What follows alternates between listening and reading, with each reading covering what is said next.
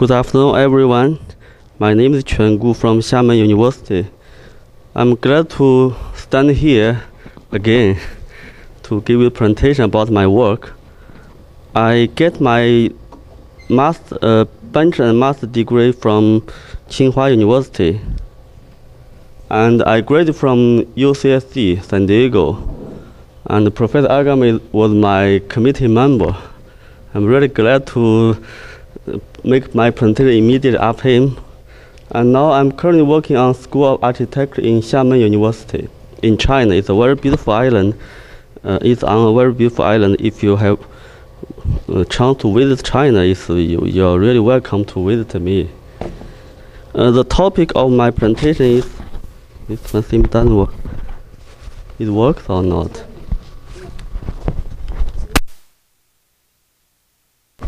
It's not a hearing it.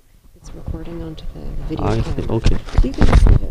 Okay. Okay. Yeah, that's fine. Okay. I'll leave it Thank there, you. and it should be working. My topic is OpenSees-Snopt framework for finite element-based optimization.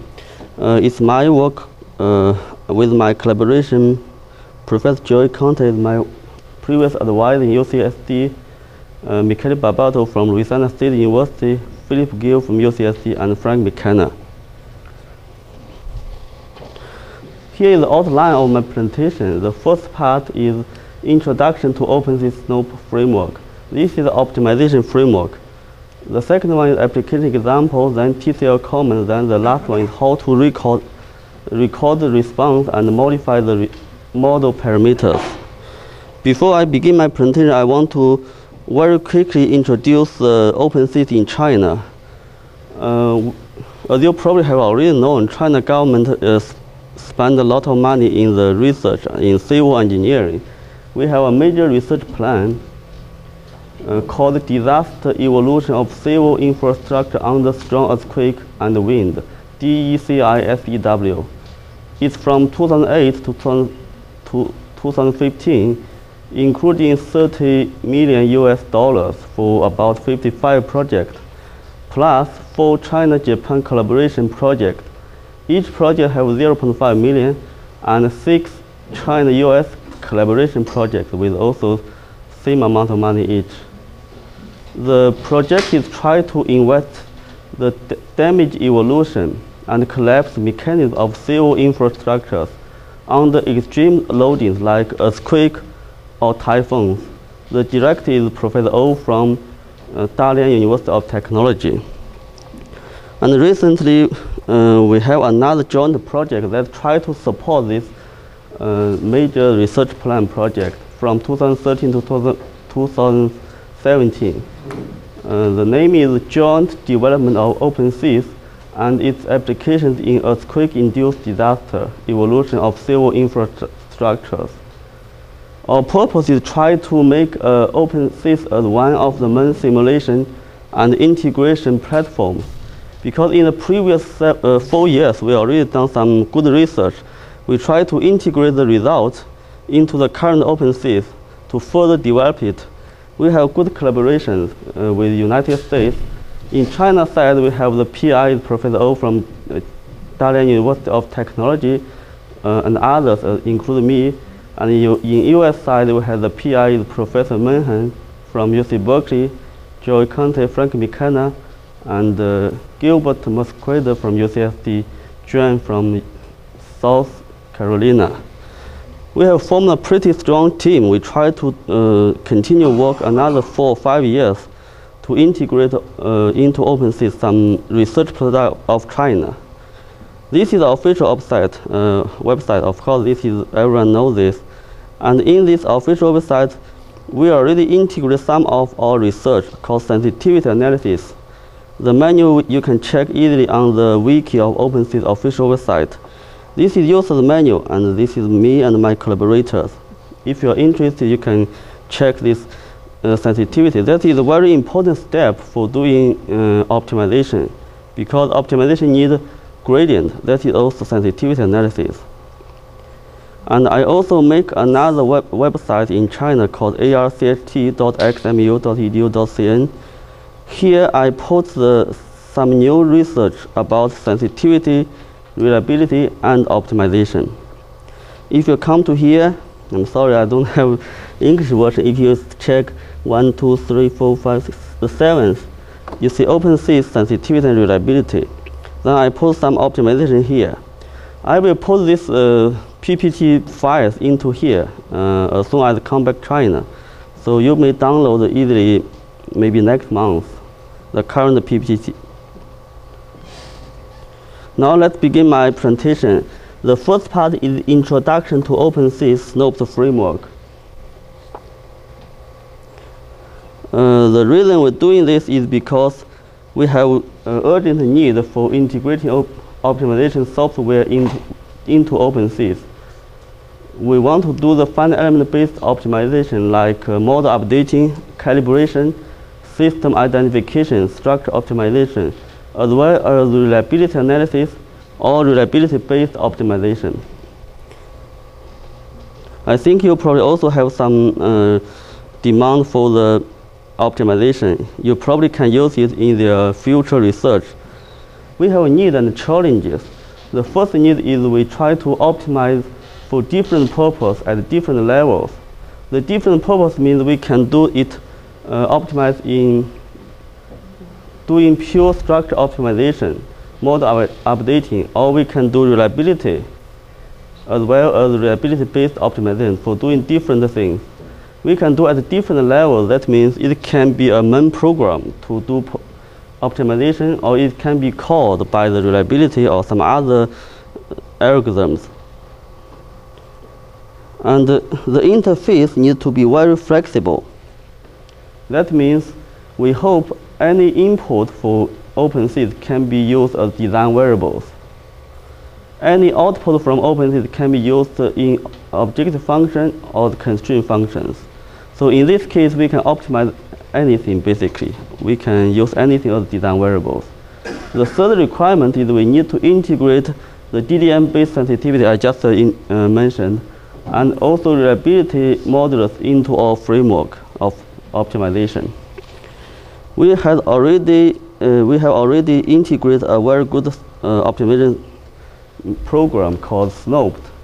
It's a Fortran-based software package for solve large-scale nonlinear optimization problems, developed by Professor Philip Gale and co-workers in UCSD mathematics department. Why we choose Snopt? It was already designed for aerospace, but now we adopt into civil engineering. Because Snopt is very suitable for large-scale applications. It computes fast, it needs relative few evaluations of objective functions and constraint functions, as well as their gradient. It's able to tolerate discontinuities. Even the objective function and constraint function has discontinuities, or their gradient very often have discontinuities. Snopt can still find the optimum. It can bypass some points that the finite element cannot convert. Like Frank said, in the nonlinear analysis, very often we cannot find the correct solution. We cannot even convert, because of some numerical problems. Also, in this case, we can bypass this point. We can still find the optimum. It's a very robust program. It's very flexible and easy to customize. It's free for academic purpose. Here is the software architecture. I will not go into too much details. This is Snopt. We wrapped it into a class. So now Snopt just like something is available. You can use it directly if you want to further use it. Then it needs, whenever give an update design variable X, it asks users to give object function F and constraint function G. If users can give gradient of F and G, it's better, but if not, Snopt will compute it automatically.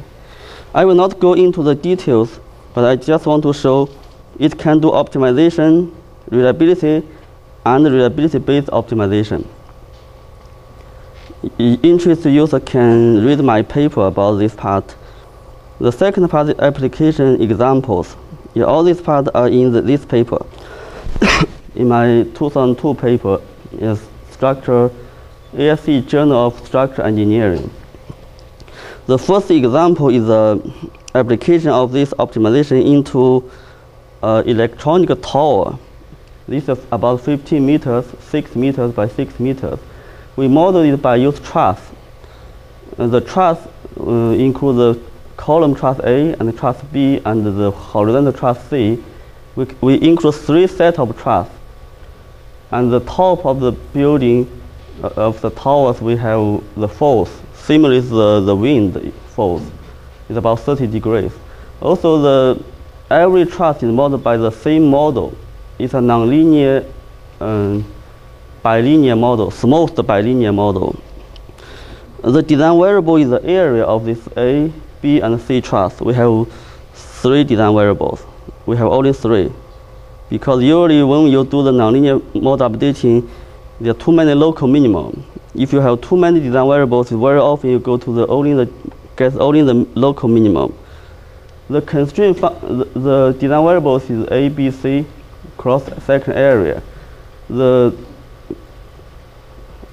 constraint function is the total cost. Total cost is also equal to the similar with the volume because it's a steel structure. We must satisfy 2 conditions. The first one is when the F is 25 kN, Umax must less than 1.5 centimeters. When this F is 25, the maximum displacement at this point must be smaller than 1.5. The second constraint is 100 less than 15 centimeters. We get the optimal design, get the area A, area B, and area C. The total volume is 0.27 cubic meters compared to the original value is 1.2 kilometers. Here shows the pushover curve. It's force and deformation, the displacement. Original design is elastic, is blue one. Then after 20 iterations of Snopt, we get this red one. Then after another 20, we get the final optimum is this black one. From this small figure, we can see the volume. Original volume is 1.2 cubic meters. Then after 40 iterations, we get the optimum is here. The volume goes down until 0.27 cubic meters. This is show only one example. That example also chosen from the literatures. The second example is the nonlinear soil model updating. This soil column we use the multi-use surface you just heard by Professor Agama. This is soil model and subject to earthquake. The maximum is about 2 meters per square second, maximum acceleration. And if we see the point here, it's quite nonlinear. We have 3 layers of soil with different material parameters, but all multi-use surface clay soil. We first compute the true value. This is a pure numerical example. We have a set of parameters. We first compute the response of U0, U6, U11. Then we start from a different value. We try to find the value by match these 3 accelerations. We do the model updating. The design variable we have 6. The G1, tau 1, G is the low strain shear modulus, tau is the strength, the soil strength. And the true value is this initial value, and the tau 1, G2, tau 2, G3, tau 3. We give a range. We need the objective function is and its gradient are like this. F is a half of this is the true experiment, actual acceleration. This is actual experiment, experimental acceleration, actual acceleration. This is final element OpenSees recorded acceleration. We compute at every time step the difference between these 2 squared summation to every time step, then summation to 3 stations. These 3 stations 0, 6, 11. We use this one to be an objective function. Then we get the gradient of objective function like this. It's very easy to get. This is sensitivity. We can compute by finite difference, or we can compute use the one DDM-based sensitivity analysis I just mentioned. The parameter obtained by Snopt is the true values. So before model updating is very different, and after model updating is match perfect. Of course, it's because of its pure numerical example. In reality, we cannot match so well. Then we also notice that if we use forward finding difference, FFD, and the direct difference method that I just mentioned, the sensitivity algorithm, the convergence speed is very different. This F is object function. When we use FFD, it need about 90 or maybe 95 steps to converge. But when we use the DDM, it needs only less than 20 steps to converge. DDM is much faster converged than FFD. But this conclusion is not very general. It's true for some cases. Some other cases, they are the same. These two are the same. Then the third application example, I try to show you the structural reliability analysis. This is the reinforced fiber model, 2-bay, 2-story, and the beam and column are modeled by the reinforced fiber section. And this is the cover concrete and the core concrete with steel reinforced bar. With this complete nonlinear model, we use Snopt. We define the object function as the minimum point to the origin. That is design point. Try to find the design point in reliability. Probably some of you know the reliability is also an optimization problem. Then we give every random variable distribution, mean, and coefficient of variation. We finally get the DP. We get the first order reliability method. The failure probability is 0.08181. We can compute and get it well. These three examples appear in my paper I just showed you. And here is a pushover curve. At mean point is this red one. At design point, this is this blue one. Then the third part of my presentation is about the TCL command. How do we make a command that runs the Snopt? In fact, it's quite simple. We designed only a few commands. The first one is optimization.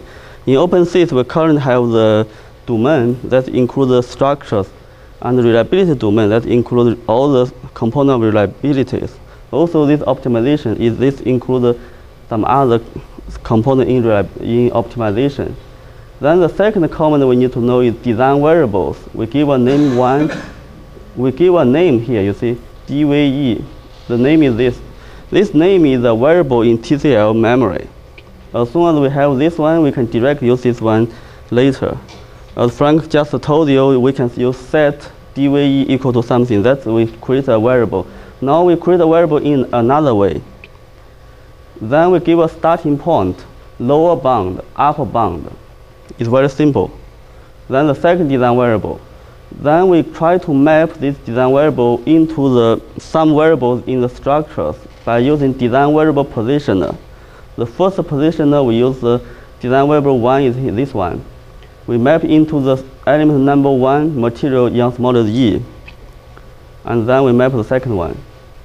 So we have 1, 2, 3 elements, 3 commands that can define the design variable and its positioner. Then we define the object function and the constraint function. Object function is like this. The command is this is number 1, first object function, name is f. The f is computed by using TCL file f.tcl. Also, it has a low bound and upper bound. These two can be ignored. If you don't write it, it's okay. By default, it's from -infinity to infinity. Then we can give gradient, name grad f, or we can choose to give or not give gradient. If giving, we need to compute gradient in this. If not, we just compute f in this file. And then constraint function is the same because this file this example has 2 constraint functions. So we define the array. This one I think you already learned. This is an array. The first is 4, second is 5. This is a second array. First is -infinity to infinity. Then we define constraint function. Number 1 name is G, computed in this file, g.tcl, upper bound and lower bound, and we can choose to give gradient or not. Finally, we can run Snopt analysis, run optimization using this command. Run Snopt analysis, max step is 50, then the final result is in this file. We can print the intermediate result. Then we perform analysis in this. That means we do the analysis. Then after analysis, we check whether we get the minimum. If not, we do analysis again. We check. We adjust parameter, then do analysis again. Analysis is here. I will show you example. The same example I just presented. This example. Here we have 3 design variables. We give 3 names: dVA, dVB, dVC. Give a range. Object function is like this. The total volume is dVA multiplied by the length of A. That means the total length of truss in the column. dVB plus LB plus dVC LC. LA, LB, LC are constant. The cost function is the same, I already explained, and analysis is in this file. So if we go to the source file, we can see this very easily. This is the main code. At the very beginning, you probably cannot see the detail, but this is structures to set up the electronic tower. This is nothing different from what Frank told you. Define the node, boundary conditions, element, until here. Then everything else, everything above here is the same. But after here, we do optimization. This optimization part is the one that we added on the base of what Frank wrote. We have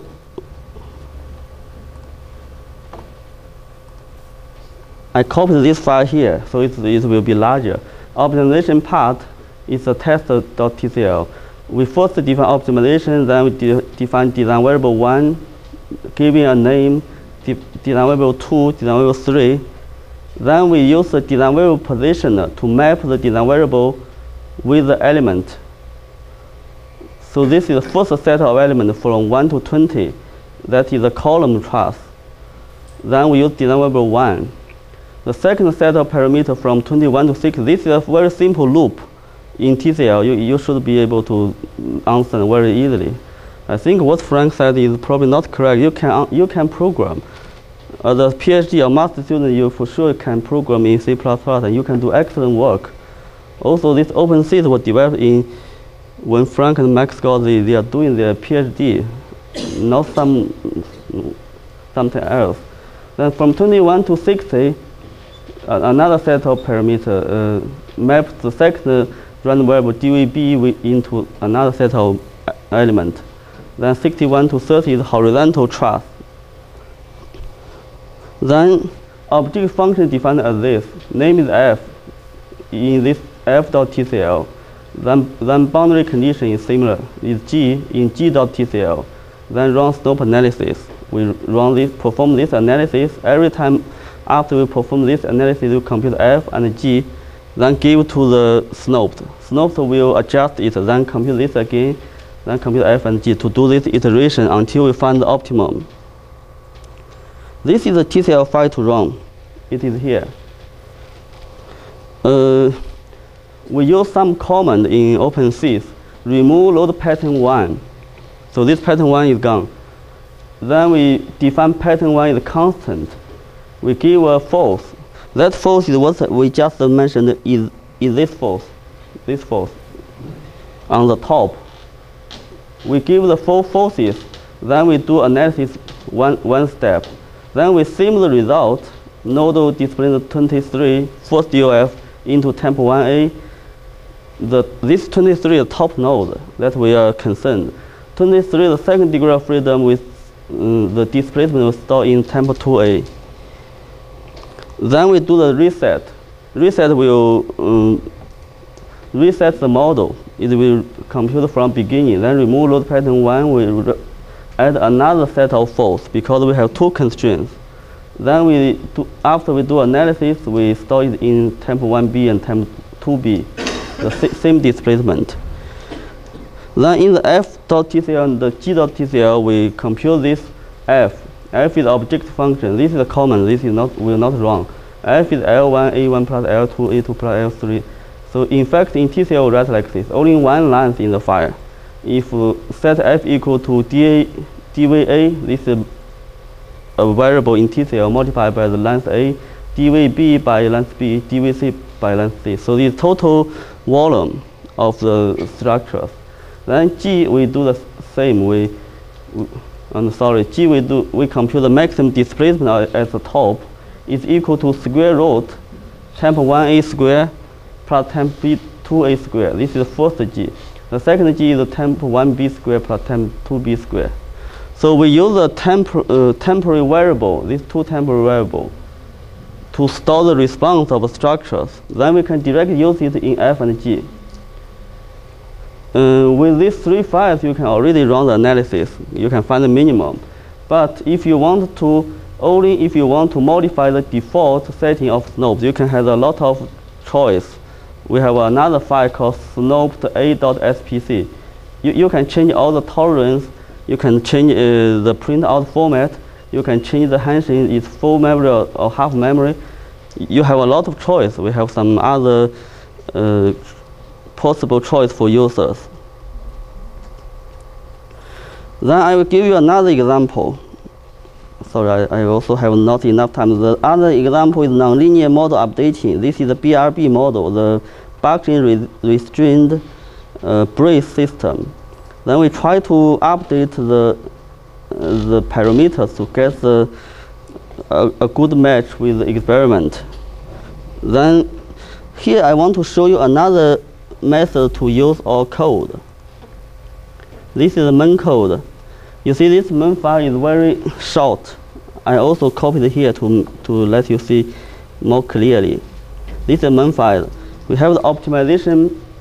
Then design variable is 1, 2, 3, 4, 5. That is the sigma yc, the yield strength, alpha t, alpha c, delta t, delta c is some parameters for the BRB model. T is tension, c is compression. Object function is like this. Compute f in the f.tcl. Then we run this analysis. It's very simple. So we make everything here. We make all the analysis here. In this file, we don't have any structure analysis. But in the TCL file to run, we have a lot of analysis. We wipe the model, we recreate the model, we do everything. But all these parameters you see here, when we define the BRB model, all these parameters we get from the optimization Snopt. So as soon as Snopt change, it will automatically change these variables. All these parameters for materials, the parameters is obtained from Snopt. Also in this TCL file to run, we need a recorder into display f4.out. Finally, we just try to match f4.out. The matching method in f.tcl, the object function is like this. We try to match the real displacement with the OpenSees computer displacement like this. So we open the standard. The standard means experimental, the true displacement. And we open the displacement recorded by OpenSees. Then we do a simple loop. We compute this difference. It's same as before. So in TCL, you can write something very easily. In a few lines, you can do it. Then we close these two files. I will not show details, but you are able to understand easily if you download my files from a website. The last one is how to record the response and how to modify model parameters. I think record how long time I have. Okay. I just want to say element recorder because a lot of users complain element recorder is not good enough. The reason is different elements have different recorder, different keyword, and some element has fiber, some element has directly linked with material, no fiber sections. How do we do this? We need to go. For me, the best way is go to the source code. We can find this immediately. It's much faster than if you go to the user's manual. In fact, we don't have user manual for this part. Then how to go to the code? If you choose the compare this with element, you know, you see the formal, the official website, we give only this. But after element 2, what to record, we don't give the details. I need 2 more minutes, sorry. Then with this example, we show some how to record it. We just go to the source code. We need to see what element and what material you're using. We use set response and get response. These 2 functions are keys that you can know which keyword are available, which keyword are used. Then in this example, in my website, I use this as example, like record element into this file. Element 2, we can record global false. We can record element, the second one false. We can record second one with a specific fiber at this location, x 0.22, y 0.22. The material is number 3, is stress. But how do I do this? How do I know I need to write this kind of keywords? In fact, I go to the code. We use display beam column 2D. In the set response, we know exactly what to write. Computer is very stupid. You have to write exactly the same as here. You don't have other choice. Also, for the fiber section, we know exactly which fiber section. Then we go to its set response. We check. We should write something that is specified by the fiber section. Which we found false is a good one that can be right. Also, in the specific fiber, we need to go to the material. This is steel reinforced bar. We find stress is a qualified keyword. Okay, I will not say too much. This is some advanced topic. You can extension. You can record anything, not only provided by the programmers. You can also extend by record all the memory variables that you needed. By extending this very easily. If you go to this website, you just do some simple, like a few lines, you can record something that never existed before. Also, we can modify the model parameters. We can modify any model parameters. One means any model parameters by using set parameter and update parameter. Because this command in the official website is also not clear. So if we go to the same example, we set parameter, is here, parameter 1, element 3, section 2 is Young's modulus. When we do update parameter, it will update this into 2E8. But how to write this? We need to go to set parameter and update parameter. Only set parameter, in fact. We can know how to write this command. Every function has a set parameter. Every material, section, element has a set parameter function. If you go here, you know how to do it. Okay, if you want more information, you just go to my website, architecture.xmu.edu.cn. You come to here, OpenSees. I will put more things here. Thank you.